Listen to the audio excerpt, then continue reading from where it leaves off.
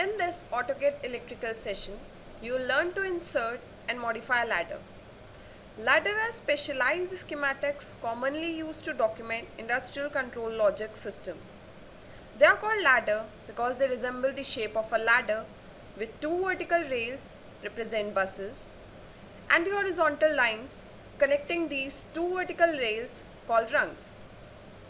Now to insert a ladder in your drawing, choose the Insert Ladder tool from the Schematic tab. Insert Ladder dialog box is displayed.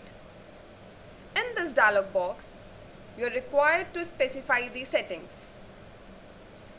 In the width edit box, you can enter the value as 5.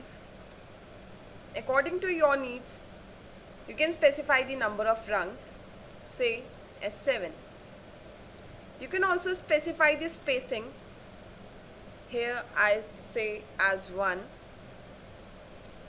And according to the spacing and number of rungs, the length is calculated. Now you can give the reference point, the starting point of a ladder as 101 with the increment of 1. And you can choose your desired option from the face area and draw rungs area. Now choose the OK button. And here in the drawing area, specify the first position to draw a ladder.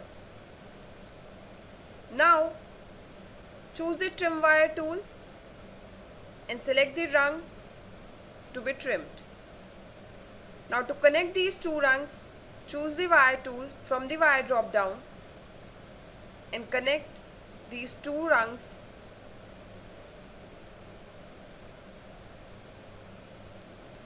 In this drawing area, you can see a ladder with a connector.